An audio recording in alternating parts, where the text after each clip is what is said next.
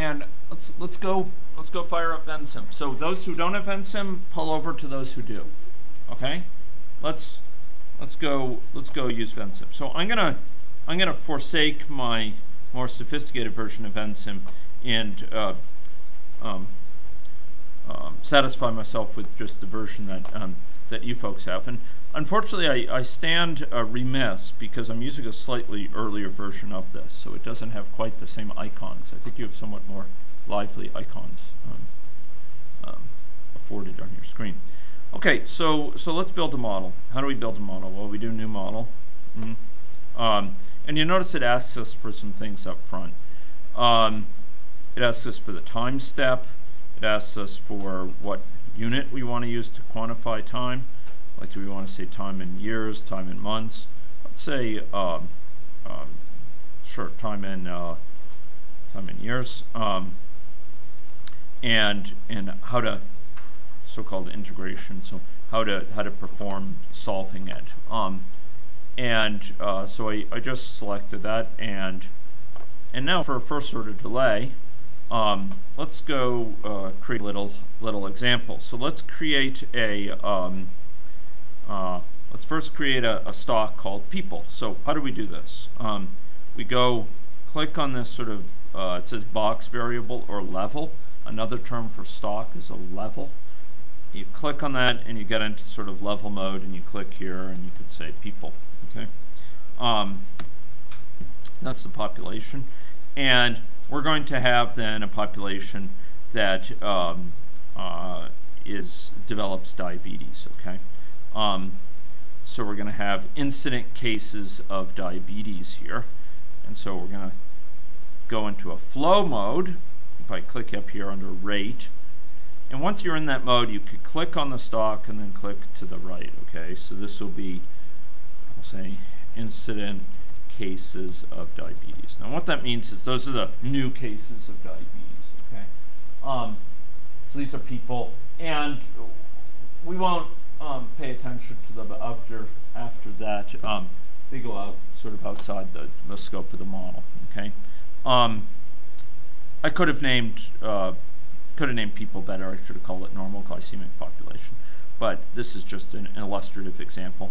And what I'd like you to now create is a thing called annualized diabetes incident rate, or you could call it diabetes incidence rate. Okay, it's a chance per year they'll develop diabetes. Okay, so how did I do that? I went over here to variable, and I created a variable that will be a constant here. So I clicked on that, I got into this mode, Vensim is modal, and clicked, and I typed the diabetes incidence rate.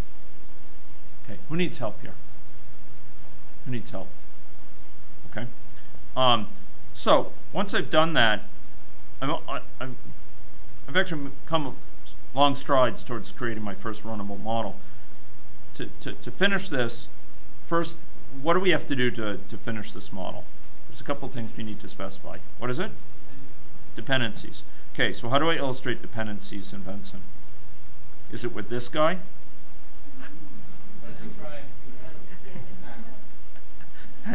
Experiential learning. You know, we could. Okay. Yeah. Don't. Respect him from a distance and use him when you have to, but don't overuse him. Okay. So click on the arrow here, and these are directional. So you gotta. What does incident cases of diabetes depend on? Tell me what it depends on. What are the dependencies logically? This is a first order delay. This depends on. Good. Okay. So it depends on that and the stock. And yes.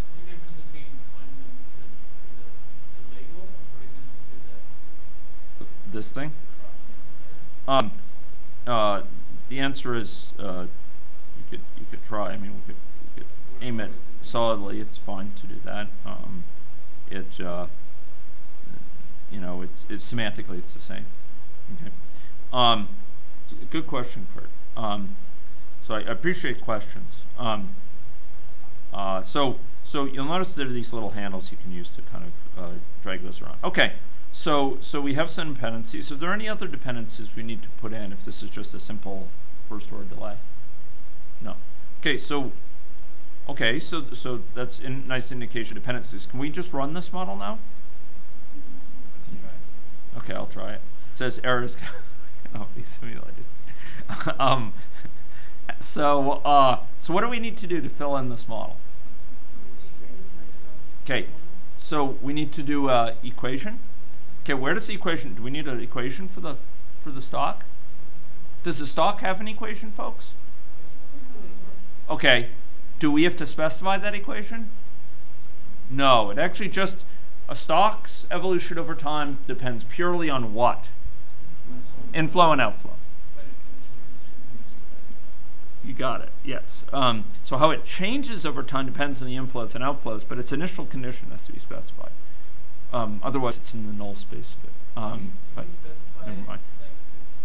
Yeah. Like a multiplication of one of the stocks and one of the other stocks. You have the freedom to make changes. You mean into this equation here? Yeah. Would you ever want to? You sort of mumble. Yeah. There are cases. There are rare cases. I think I've done it. Well, let's put it this way. Sometimes I fix things here because Vensim has some issues sometimes. And like one problem I've seen is if you first draw the stock going out and then I say, oops, I'm going to delete it and then draw it going in, it actually doesn't change the sign. And so I go in there and I fix that. But I'm not sure I've ever like gone in and put something odd here. Maybe once in my youth or something, but it's a long time ago. Yeah. Okay, so let's put an initial value of 1,000 here. I'm kind of putting aside good modeling practice. We'll put an initial value of 1,000. Okay, and you'll notice that now this is no longer black. What does that mean? It means we're in the clear. You know, we're in a good situation. Okay, so let's make the diabetes incidence rate 2%. So I just clicked on that. Oh, sorry, folks, I forgot to emphasize. I went into equations mode to click on this. That's how I got there. And I went into equations mode to click on this, and I make it 2.02. Okay. So what is that? Okay, well, we'll come back to what it means because it depends on how it's used. So 0.02. And what should I put in for this formula? I really should have defined this formula first to be conceptually clearest. What's this formula? If this is a first order delay, what's the formula here? This is an incidence rate. So it's okay, times this. Why is it times? By the way, I could put it either way because it commutes, right? But why is it times rather than people divided by rate?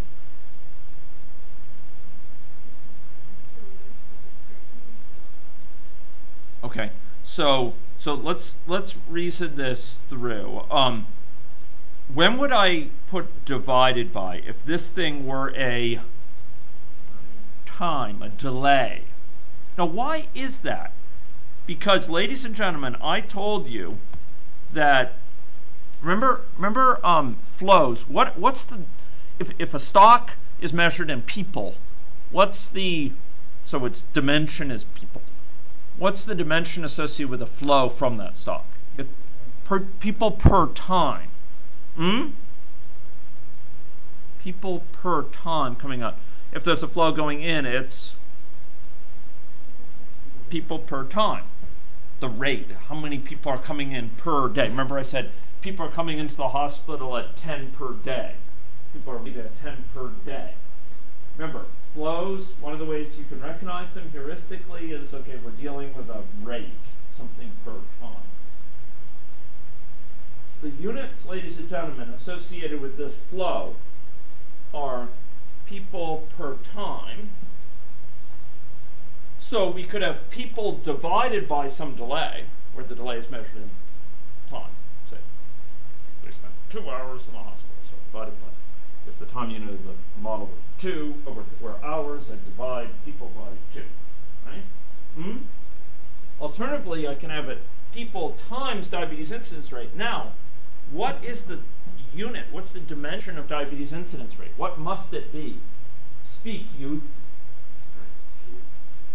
Percentage per Yeah, okay, it's a fraction per time. That's right. So the rate would be 1 over time. The dimension of it would be 1 over time. Now that sounds weird. Well, you can think of it as a chance per time. Like 2% chance per year in this case. That's what 0.02 would mean. Because the dimension associated with the chance or probability is a fraction. It's a fraction of all dice, of all coin flips that end head up. And it's therefore the number of coin flips that end head up divided by number of coin flips. Therefore, its dimension is unit dimension. It's dimensionless, as we'll say. And so when we talk about probability, its dimension is 1. It has no special unit. It's not measured in people. It's not measured in time. And this here, diabetes incidence rate, it's going to be chance per unit time. So its unit is 1 over time. Does that make sense? So you get a certain chance per unit time. Remember, it's not just a probability. It's a probability per unit time. So it actually can be greater than 1. Probability can only be as great as 1, but a probability per unit time means greater than 1. It just means you have a really high chance per unit time, of leaving. And so ladies and gentlemen, this diabetes incidence rate, it's 0.02 right now. How long on average does that mean someone spends in this people stock before developing diabetes? 50 years. It's just 1 over that. By the way, that's another sign that the dimensions of this rate are 1 over time, because 1 over whatever that thing is a time. Okay? So this is so the average amount of time they spend there is 50. 1 over 0.02. And that's a time. Okay? Here we could have people times diabetes incidence rate times 0.02, which is a chance per unit time.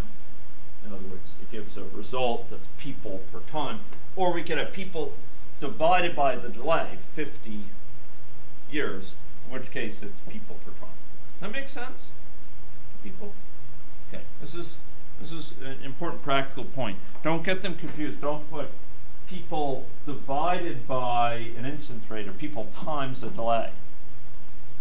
It doesn't make sense dimensionally. Now you're saying people are trained by a flow that's people years. No, don't do that.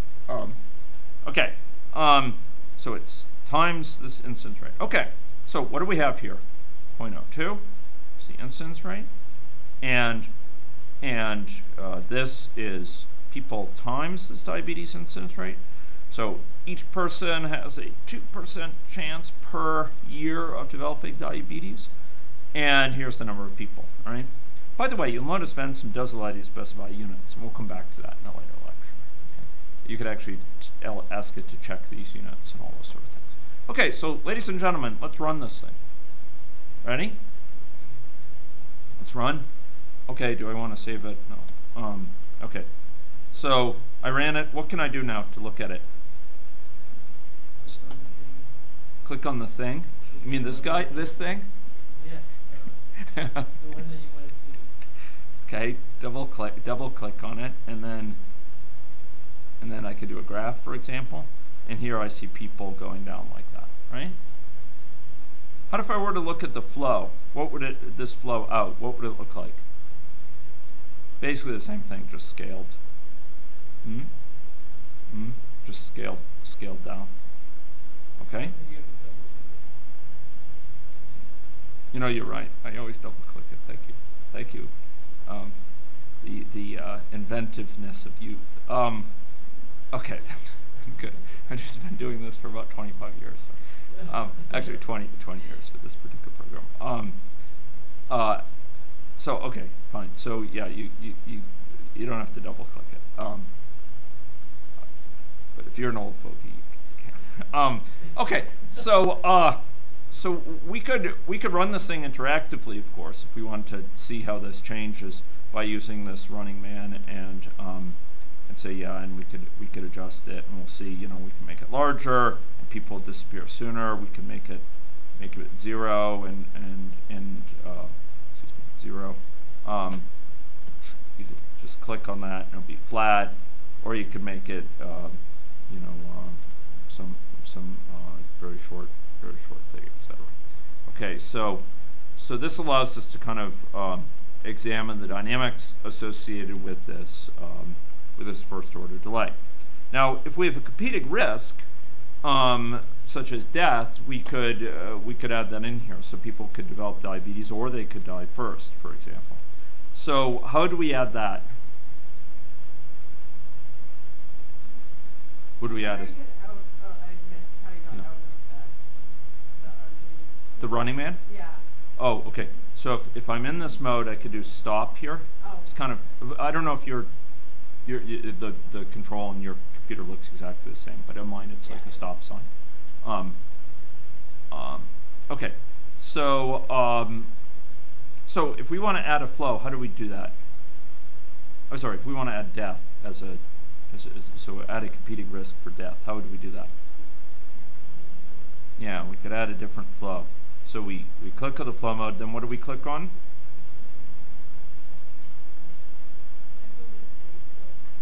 Where do we? Okay. Start at people and then go. Okay, and then we'd say death, for example, right? And then we could have a mortality rate here. So all I did is, what did I do here? I clicked here under this mode. I clicked on people because it's coming from people, and I clicked out here, and then I typed death, right? And then over here, I want to add a constant, so I use this so-called variable auxiliary constant. Click here, and I'll have a mortality rate. Mortality rate.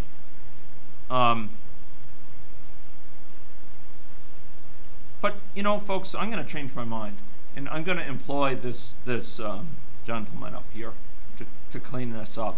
So I'm going to actually delete that thing I just added. So if you click on that, now you have to, again, you got to treat that guy with respect. You got to be careful where you click. But I'm going to delete that, and then I'm going to switch out of that mode quickly. Okay.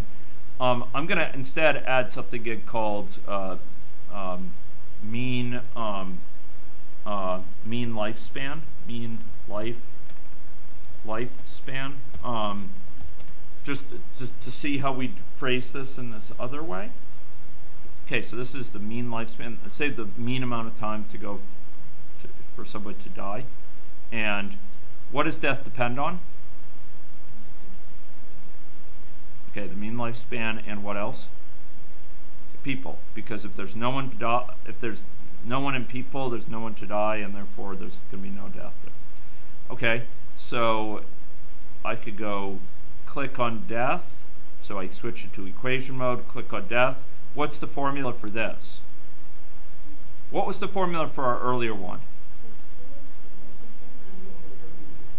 Okay, so earlier we had people times diabetes incidence rate. So here we have people divided by mean lifespan, okay? And then mean lifespan, maybe I'll make, 88 for 88 years. Why do I know it's years? Because remember when I first created the model, I did model settings, and I had said that units for time are year, okay? And the final thing I'll do is for people. Oh, why is people black? Well, it's actually just because it wants me to check that what it's going on. Is this correct, ladies and gentlemen? I'm saying for the formula for people that it's, what does this integ mean? Integration. And it says minus death minus incident case of diabetes. Is that correct? Yeah, it actually is. It's integrated out because these are flows out. There's no flow in right now. So you could phrase this as the integral of those things. So let's explain this a little bit more. So if we had a stock and we had a flow in, call it a flow in, call it X, and another flow in, another flow out, call it Y. Right? Yeah, I don't. Sorry, I like to pick my variables carefully. I'm going to call the stock X. Excuse me. And I'll have the flow in be called F1, flow 1, and flow 2, flow 2, flow out. Someone who's more comfortable with differential equations, I just want to connect to the people who know differential equations. Give me the formula for what this is. Sorry? Okay, yeah, so dx dt, the rate of change of x, equals f1 minus f2, right? This is the rate of change, and that's just f1 minus f2. You know, if both were 0, it wouldn't be changing at all. If f1 is as big as f2, then dx dt equals 0. You have an equal amount of inflow and outflow. That's just where the spigot is putting on as much water as it's draining, exactly, so that stays constant. And just to explain where this comes from, if you multiply, mathematicians hate this. So if I were to, okay, Kurt, keep an eye out. If I were to multiply the dt over here, and the better way to do this is to argue it's delta x, delta t, and sort of multiply it by there. And then I integrate both sides. And what happens when I integrate dx? Okay, I get, yeah, x of t minus x at 0, because I'm integrating it from 0 to t. And here I get integ of this thing, and this dt is implicit, and that's exactly what we have there. That's why it says integ of this thing. This is the integral from 0, the first time of the model, whatever the first time is, I said 0, and then to the current time. That's where this sort of thing comes from for those who are in that direction. So this is the integral of that, and that's equivalent to saying the derivatives are just defined by the flows. Okay, so you don't have to change anything here. You know, 99% of the time, maybe 99.5% of the time, this is correct. Just you want to kind of look at it just to be sure when you add a flow. Okay, so now we have a model which includes competing risks.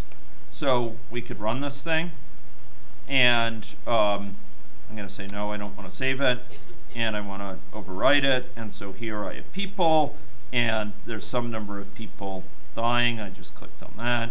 And then there's some number of people who are incident cases of diabetes, some small number here. Okay, this is one of the things we have reported to us in the final minutes here. So suppose, ladies and gentlemen, I wanted to figure out how many people in this model have gotten diabetes over time. Yes? Okay, for the graph is drawn Yeah. by default value. Suppose I want to change the maximum value for x and y. Okay, so I think what was asked here is if you want to change this x and y. Draw the graph for people. Oh, for people? Okay. So there we go there. Yeah? Yeah, suppose I want to change the maximum value 1. Okay, so that's a great question. So there's a couple of ways that you could change the settings for graphs, okay? I'll tell you the one you'd need in this case, but one thing to be aware of is if you right-click on this, it says in Vensim PLE you can't change the tool option, okay?